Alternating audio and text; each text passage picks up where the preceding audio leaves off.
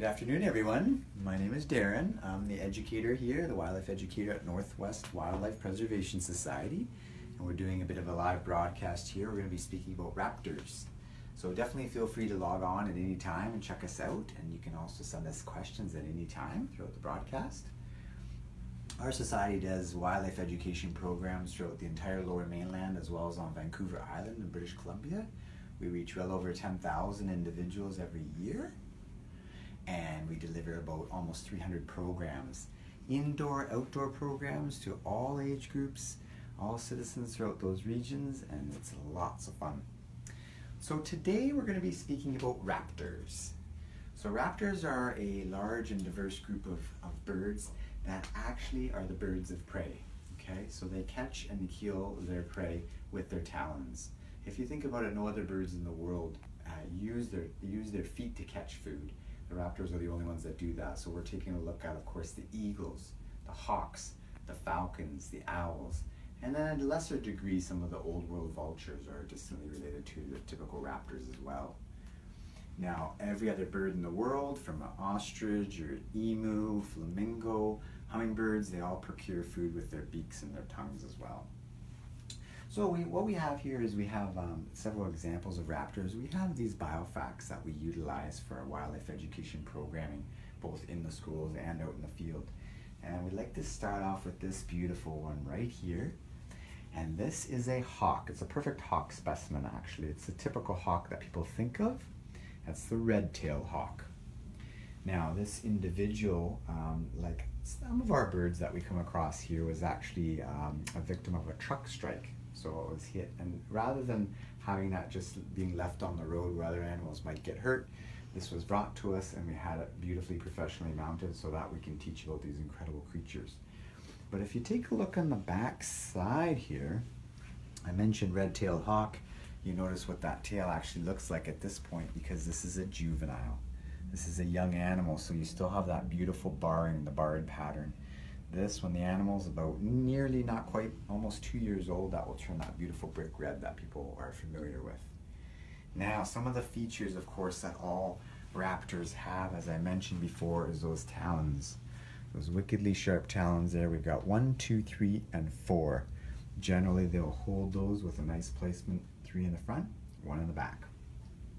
Those are their killing tools. So they're just like a bear's claws, or a cougar's claws, or a human fingernail. It is made of keratin, but much, much sharper, and their grip strength is incredible. It's like an iron grip. Thin, slender legs, and usually a lot of the times you can tell, where a raptor lives, well, how much feathering comes down on those legs there. Very, very cold climate, they'll come down to there, of course, with the feathers. Very, very warm climate, the feathers will be much higher up the leg. Lots of raptors have nice yellow legs like that. The more yellow they are, orangish yellow, the more healthy the animal is. And as you can tell, it is scaled. So it actually shows a common distant ancestor with the reptilians. It's quite amazing. But if we get a close-up on the eye there, the face of the hawk, you'll notice that they have exceptional eyes, wonderful tack-sharp eyesight. You've probably heard the term hawk eye or eagle eye. Their vision is very, very sharp. And they don't have as many of the cones in their eyes for the color, but many, many more rods in their eye cells compared to what we have. So possibly, we're in a beautiful setting here. If we were to look across, you can actually see the buildings and even the trees across there in Stanley Park at a distance. Those animals could easily see a small bird perched in some of those trees across the way in Stanley Park. They can spot a mouse on the ground from easily 1.5, nearly 2 kilometers away. So that's sharp, sharp vision. Now, the hawks are daytime predators, so they'll capture animals like mice and squirrels and rats. This one's quite diverse. In some of the warmer areas, it can even capture lizards and snakes, sometimes young marmots as well, even baby raccoons, so very cool animals. Now, if we were to compare that to a nocturnal cousin of the hawk, we have a prototypical owl there, and this one is the barred owl. Very, very beautiful bird. Now, these two can live and can hunt in the same area. The owl does prefer a bit more of the thicker rainforest and go for similar food. The difference is, of course, we have the hawk that's diurnal and the owl that's nocturnal. So they don't compete directly in the time frame of during the day. If you also look near the eyes, you'll notice the little brow ridge that hawks have to deflect the sun away from their eyes, just like I'm wearing here today with my nice ball cap. Owls do not have that because they're nocturnal predators. So the owl's eyesight is sharp, but not as sharp as a hawk's, but their nocturnal vision is far superior. So they can see in very, very low light levels. But even more extraordinary than the owl's vision, of course, is their hearing. Their ear slits are just behind where I'm pointing there, just behind that feather, and on the other side as well. And you know, right there. And you notice that beautiful facial disc. So all owls will have that nice little circular, roundish facial disc to their head that will channel in the sounds towards their ears. Their hearing is very acute. So they can detect some things like a mouse or a squirrel's heartbeat. It has even been known and proven that they can detect beetles or small insects walking on the forest floor. So incredibly sharp hearing. Also, another feature of the raptors that you will see in all of them is their beak. Okay, they have beaks just like all birds do. It's a defining feature of birds, very, very special and important. There's not a lot of other creatures that have beaks. You'll have some sea turtles that will show them, but most birds, all birds have the beak in the bill. But in the case of the raptors, it's very, very sharp. So that's like their fork and knife. So they're going to be tearing into the food with that. They'll rip off chunks of meat and swallow that whole, mouth-sized. So if it's a large animal like a rabbit, they'll take off chunks of meat and swallow that.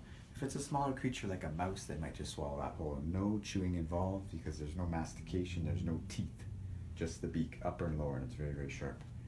So you'll see that on all raptors. The other cool feature with the owls, many, many cool features, but right along there, if we get in really close, you can see how the edge of the primary feathers muffle there. There's little spaces in between that allows the airflow to flow over that, and they're actually very quiet, silent flyers. It's amazing. Some people will say they've heard an owl fly, mostly not true. They're actually just feeling a bit of the breeze and they're seeing that animal. You will not hear them in flight. They're completely silent. Good. It's a fun little thing to practice if you're outside, maybe listening to the flight of a gull or a goose, even a pigeon, much louder than something of a bird that size. Silent flyers, that's so they can hear their prey, and so their prey, which has very sharp hearing as well, the rodents don't hear them coming. So very, very amazing animals. Very soft feathers on both of these raptors. These birds are having in the neighborhood of 4 to 5, almost 6,000 feathers. And with the hawk's wings spread out, you can see the flight feathers, the primaries and the secondaries in there, and the tail feathers. And there's only about 50 or 60 of those. So most of those feathers are actually to keep the animal warm, okay? Just underneath there, and of course on the legs, you can see how thin the skin actually is. A little more protective in this area for things like snakes, to avoid snake bites, especially in typical snake-eating raptors. But the skin of these animals itself is very thin, pardon me. So they have to be able to keep warm with those thick insulating feathers, acting just like the mammal's fur. But that's another interesting feature of birds, is that only birds have feathers. No other creatures do in our world, which is quite amazing. Now, we don't have a vulture or a particular bald eagle or eagle specimen here, but we have a third major group of raptors. This beautiful one right here are the falcons, okay? Now this is a large example of a falcon. It's actually the biggest in the world, so it is known as the gyrfalcon. This animal normally inhabits the high Arctic parts of our country, and then especially British Columbia, much like the snowy owl, will come down into the lower mainland at times of plenty, and they'll be coming down in our winter. So generally the end of November, parts of December, January, even early February. Now, this is a female, is a very large example. She's the size of this owl. Normally the falcons are smaller than the hawks, and they have much more pointed wings, which you can kind of see on her because they're built for speed. Many of you may know that the world's fastest creature in a dive, of course, controlled, is the peregrine falcon, which can attain more than 400 kilometers an hour. This particular gyrfalcon can dive at more than 200 kilometers an hour, so still very fast, faster than most other creatures. It's quite amazing. All these birds, because of their feathers, are very, very lightweight. So they're very light animals. All of them, in fact, their feathers actually weigh more than their skeleton. She is only 3 pounds. Look at the size of that body. This one is only a little more than a half a pound. And our hawk, which is quite a large bird, is only about 2 to 2.5 pounds. That's it. So very, very lightweight. Incredible. You have to be lightweight. Also displayed on a rock there, because she does actually like to nest and perch in the high rocky alcoves there in the subalpine areas. If you also take a close look there at her beak, she actually has that nice little nodule there as well, which is known for most falcons. It acts almost like a little can opener to pop or break the neck of birds. These falcons are typical bird eaters, so they're very, very quick. Sometimes they could go for Arctic hares, but the bulk of their diet are the ptarmigans and the grouse. Those are the kinds of creatures they like. You can also see by her pattern on the feathers how she likes to live in the high Arctic. Generally white. These animals can go from nearly pure white to the nice gray markings there, which will blend into the rocky areas. So she's a really beautiful specimen. And as you can see with the other raptors, her back talons are very, very sharp. Get a good grip in there. It's incredible. Also underneath the parts of her feet, she has a little extra nodules to get an extra special grip on the animal in case it's slippery and trying to get away, as most of the animals will struggle under that grip. So quite amazing animals. So a nice falcon, owl, and hawk. And then the eagles, of course, in our country, we just have the 2 eagles. We actually have more diversity of hawks and owls. But for the 2 eagle species, of course, we have bald eagle and golden eagle, and those would be much, much bigger birds, much, much bigger than the hawk. Our eagles are rounding out about 9 or 10 pounds, so even though that's a big raptor, 7-foot wingspan, that's a little over 2 meters, more than I'm stretching. That is a big bird, but still very lightweight. I also brought along, of course, another characteristic of birds, which really no other animal shares in a way, is hard-shelled eggs. Okay, of course there are other creatures that lay eggs, but not hard-shelled like these ones do. All birds lay the hard-shelled eggs. Not sure if you can guess those, but we actually have the larger one here is bald eagle, to give you an example. The smaller one, any guesses, is barn owl. Okay, quite a great range there in size. These are the shapes of them and the rough colors. I know you guys on the web won't be able to feel these, but they're very dense. The bald eagle, for example, is a good 4 to almost 4.5 times denser than a chicken egg. That's something you might have at home. And of course, these will be laid from, if I were to use the hawk as an example, from the vent. You can see how much smaller the hawk egg would be compared to that bald eagle's if I place it right by the vent there.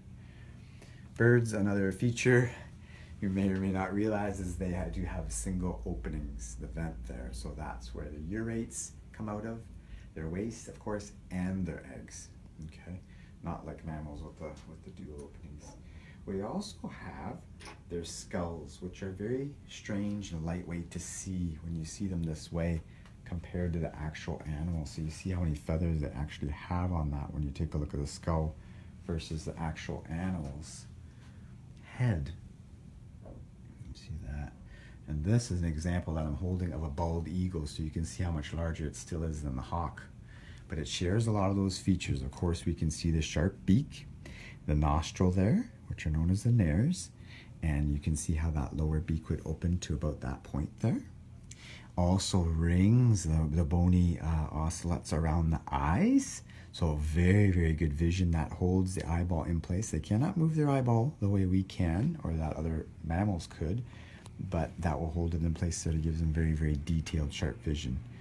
And then that's that feature I was mentioning earlier with the nice little bone deflectors deflecting the sun away. So it's actually built in. That where I'm pointing, of course, is just like my hat, and it's that feature right there. So you can see there's no squinting needed on the animal. It's actually built right in to deflect that sun away. So relatively large. If you were to compare that to an owl, this particular one is a barn owl. So look at the size difference there. Same with the eyes. We have the bony core around there, and they cannot move the eyeball within place, so they will turn their head if they want to look at something or they sense something. Okay, and the head can rotate around about 270 degrees, so 3/4 of the way.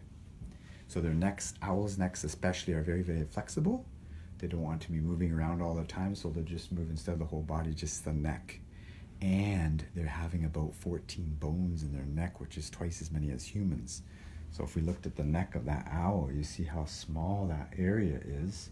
Imagine 14 little bones in there, so it shows you how flexible they really are. They can actually turn their head 3/4 of the way, but also upside down in a fashion like that. That also helps them when they're doing something like that, right, to actually triangulate the sound. Triangulating sound is a pretty neat thing. And you can kind of see on the skull, but you see the ears are slightly asymmetric. We have the one usually on the right slightly higher than the one on the left. Okay, a little ear slip behind the eye. That allows the owl to be able to easily triangulate high and low, left and right, so that they can accurately grab where that rodent is without missing. The last thing you want to do is grab 4 inches away from an animal, miss that, and that prey takes off on you. So they have very, very acute hearing. Very, very incredible animals. These skulls, again, are very lightweight. They actually comparably weigh less than the eggs do. So quite amazing. Yeah. Are there any questions out there? So wonderful, wonderful species. We have lots of different owls in our province. We actually have 15, 16 different species. There are more than 220 different ones in the world. So that is cool diversity. Our diversity of hawks is very good. We have some hawks that are much speedier bird eaters, and we have some larger hawks that go for rodents. And we have a good portion of falcons as well, including the prairie peregrine falcon, the gyr falcon. We also have merlins and kestrels as well, which are small types of falcon. Very, very wonderful species. And then, as I mentioned, the 2 bald eagles. And then we have our scavenging raptors, if you think of turkey vulture and black vultures, creatures like that. Major difference is their talons, because they're not making the kill. They spread out a little bit more, because usually they'll be walking on the ground approaching dead meat. They also have very strong digestion, which is different from a lot of the other raptors. So a vulture, for example, can digest virtually anything that enters their system. At the complete opposite end of that would be the owls, with very weak digestion, so they'll be bringing up the pellets. You may have seen in the field, in the wild, some owl pellets that are casted up. Those are the indigestible parts. They'll bring those up generally about twice a day, once every 12 hours. And inside those pellets is kind of amazing to look at, but you can break that apart and you'll see parts of their prey, such as bone and teeth and fur and feathers, and even some little scaly parts of what they cannot digest. So they can't even digest a squirrel's leg bone that much, whereas a vulture can digest straight through a big bone like that, or some of the big vultures in Africa, you think of, they can digest part of a wildebeest bone and other antelope. So a huge range. Owl's stomach acid is much, much weaker.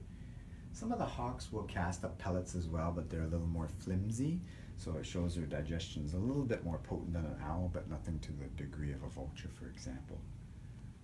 Wonderful, wonderful creatures. So I hope you've enjoyed this session on the raptors, and of course, yeah, check us out on our website at any time. That's northwestwildlife.com. And feel free to send us any questions you have. Also, we post very often on our Facebook and Twitter and Instagram and Snapchat pages, so check those out. And feel free to contact us anytime. We're always available to answer any questions. And if you'd like to book a program, to have an in-class session, or perhaps a nature walk out in our beautiful British Columbia, feel free to contact us anytime. I hope you enjoy the rest of the day. Thanks for tuning in.